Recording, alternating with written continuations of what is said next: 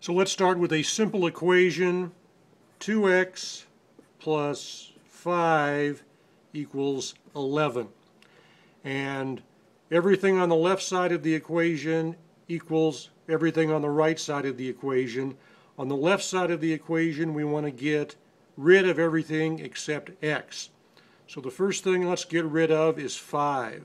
Since it's plus 5, we're going to subtract 5, and we're going to subtract 5 from both sides of the equation. So on the left side of the equation, after we subtract 5, we get 2x.